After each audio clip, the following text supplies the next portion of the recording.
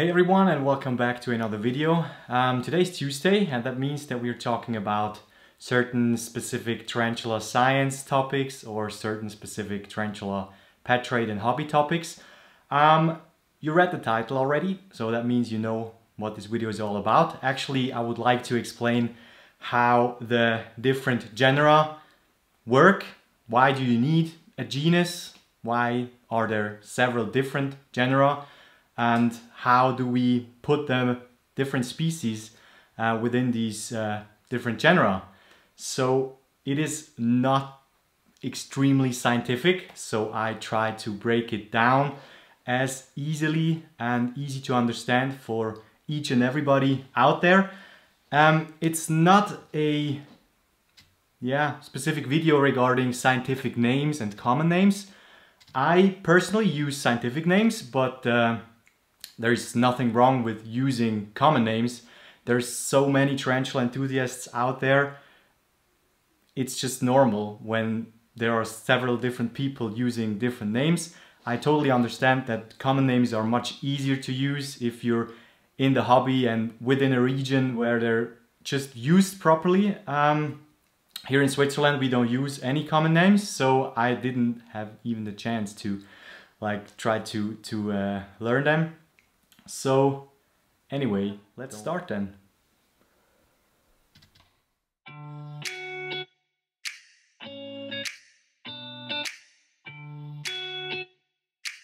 Yeah, so you're going to see a short example. I try to illustrate and draw, so my drawing skills are not the best. But actually this is genus 1 and species number 1. So I would like to showcase how the different species are changing. But the genus 1 actually is defined with these yellow marked part on the abdomen of the spider. That should illustrate the fact that this genus has two separate urticating hair patches. This is quite common, actually several genera have that, and it's used as a distinguishing feature for a genus. For example, Phrixotrichus has it. You've seen some footage on this channel before. There is Bistryopelma from Peru, for example. Some Hemiragus species has it. It is a used feature, that's why I used it in my example. The green part you can see on the first pair of legs should illustrate a certain feature all members of this genus have. We can think about a patch of a lot of thorns maybe. So this green patch on this first pair of legs illustrates the fact that they have many different spikes there. So each and every species of this genus needs to have both of these features to be within this genus. So in the end, it all summarizes to the fact that a genus is nothing more than shared traits which leads to a possible common ancestor. When you go on the right side, we have established a genus number 2. This one has this green field of urticating hair patches on the opistosoma and has 2 dots on the fangs, left and right. So that means each and every species who has these 2 features needs to be within genus 2. Easy. So we are going a little bit further and see how it further translates. So genus 1, species 1, on the left side you're seeing a picture which is the tibia apophysis for males. Like the tibial spurs, they have little hooks on the first pair of legs, so when they are mating with the females they can put the fangs into these kind of spurs, so the male is a little bit more safe. But genus 1, species 1 has normal tibial spurs, but genus 1, species 2, as you can see in this example, has 15, 20 spines on this tibial spur. So in the end, they have a lot of shared morphological traits, but all the traits they share are the genus definition. So think about this way. Example 2. Yeah, so think about this way. Example 2, we have genus number 2, species 1. They have only these spines on the fangs, the red dots, left and right, and they have this big urticating field of hair on the abdomen.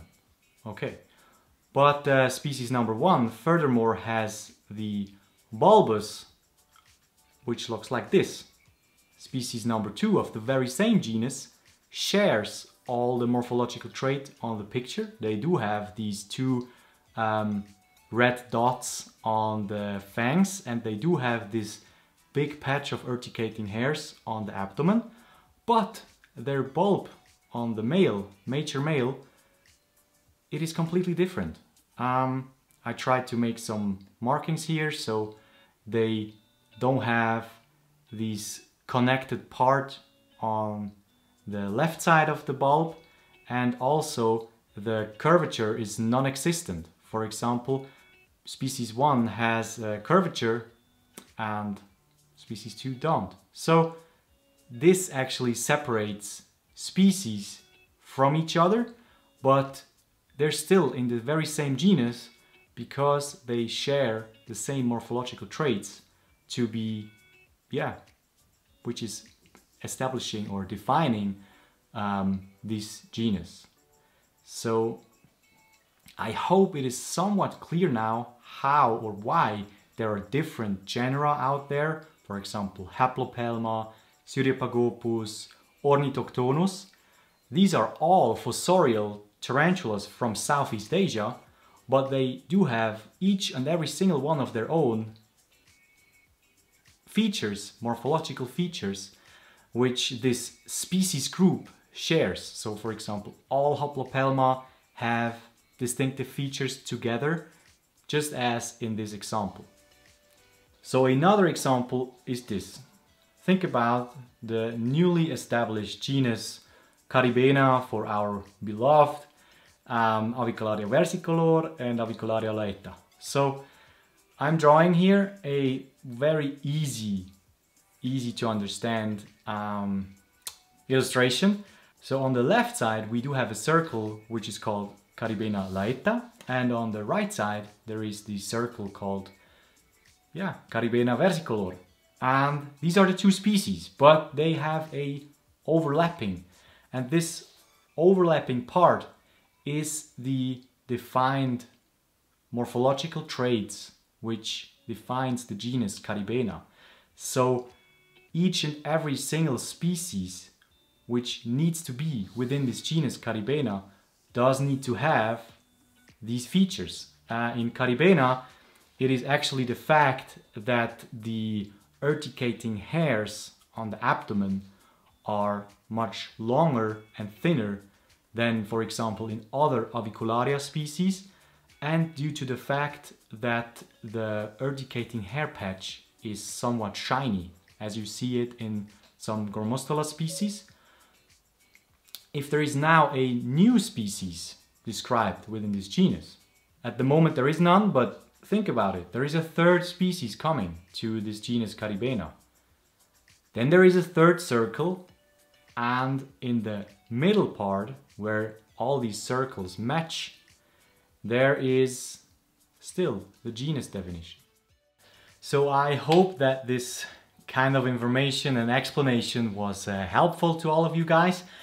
It has, by all means, it was not intended to be scientifically accurate. I know there is so much more to discuss with you guys, but I wanted to keep it very simple and easy to understand. If there are more questions or if you like to see more videos like this, just leave a comment down below. I'll be happy to do more videos like this explaining stuff and further illustrate with my awesome drawing skills certain topics. So again, disclaimer, that was not scientific at all, but it explains the how or why we use genus and genera to define a probable monophyletic group of spiders which share all a common ancestor.